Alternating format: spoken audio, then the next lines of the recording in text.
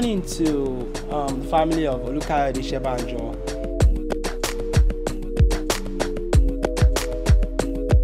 In a little town of Ilorin.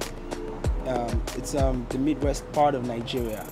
I was fortunate to be born into a middle-class family. My dad couldn't afford a lot, but he tried his best for his kids. So when I said I was going to do art, it was like, no, hell no. He wasn't going to sponsor that. Like, how was I going to do that? So I finished my undergrad, and then I went to law school, finished as a lawyer, and then worked in a bank briefly. Then I worked with the National Human Rights Commission. And at some point, I just knew that this wasn't for me. So I did an exhibition in Germany, opened my eye a lot. And I'm like, oh God, I see people doing art for a living. And here am I struggling. The moment I left that and started practicing art, I didn't have a penny. But then that was the time I felt most alive in my life. I felt like, like a whole burden lifted over me, and I felt free. Living in New York City has been a blessing because I moved to this city in 2013, and my work has been featured on New York Times. That is crazy. New York does not sleep. Like every day, you're like, it's like a level of adrenaline that I have never seen before. People are literally on the move, making dope shit. So you cannot sit your ass down, sitting on thinking you're like, oh, you're the shit. You get out there, you go to exhibitions, you see what your colleagues are doing. You're like, you get on your toes, like, man, I got to do something, I got to do something, I got to do something. Brooklyn, for example, affords you the opportunity to be who you are, be Nigerian, and be accepted. Because Brooklyn, for example, is filled up with everybody from everywhere in the world. Like Ditmas Park, for example, is the most diverse neighborhood, technically in the whole of America, because you have everybody from everywhere in the same neighborhood. So whether you like it or not, you're gonna meet with somebody very different background, different culture, and you have to learn to get along. It's not a question of somebody dominating or somebody more people than. So everybody comes from somewhere. So that's the beauty of New York. Everybody's from somewhere. Everybody has a backstory. This is like a month-and-a-half old project. I've been painting. You can see one of my paintings there, and I've been painting. And I'm like, how do I get people to buy art and wear it about? And then I started painting on my guitars, and then started painting on shoes. And the response has been crazy. Oh, yeah, yeah.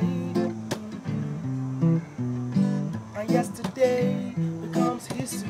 It's not the same way it used to be. If I could change, what can I do to make the clock stop for a minute? Yeah, it doesn't matter how long we live, but how. It's at the end of the show we take a bow. I live the wash and the night. I have a lot to say. I live the life, yes, cause I see Kolola, yeah, I love. This is crazy. Simple things like pens, simple things like paint markers, acrylic ink, oil-based markers, simple things like tips, because I work a lot with tips. It's so hard to find things like that in Nigeria. The thing is, I speak to a lot of my friends, other artists. I'm like, you can actually use this for your art. We always chat on WhatsApp, I found this, I found that, I found this. I send them pictures, and they're just blown, like, oh my God, that's real cool, man. Please make sure you buy this, buy that. And I'm going to think, okay, this is cool, there's a need. People are creative. People have the mindset. All they need is the tools. Something about hard work and something about the universe listens to people who put in their effort and work. That's one thing I believe. It's been my motto. I just put in the work. I just keep doing the work. I don't get tired. Olha só como ela faz. Olha só como ela faz. Olha só como ela faz. Olha só como ela faz. Olha só como ela faz. I've never felt more black in my life than I have been since I lived in America, because America is very, very color sensitive. First thing people look at you, they say, oh, the black guy. Or people tell me, oh, the black dude in the blue top or the gray shirt.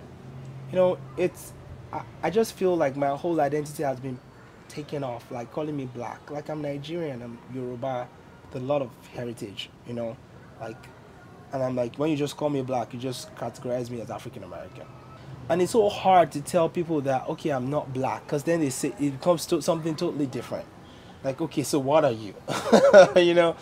And saying you're not black, people kind of take you out of context. Because I've had this argument with a lot of African Americans. It's like, so what are you? You're not black, so what are you saying you are? You know? Like I'm not African American. I'm African. America really doesn't care. You're black.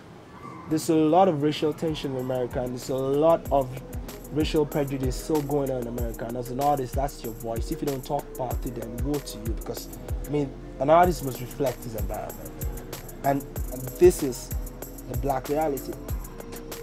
And I come in a black skin, fortunately, so I inherit everything that Martin Luther King talked about, and Obama is talking about, and every civil rights activist are talking about. Our job is not to give up; it's to shed light, on the wrongs, and hopefully start a discussion.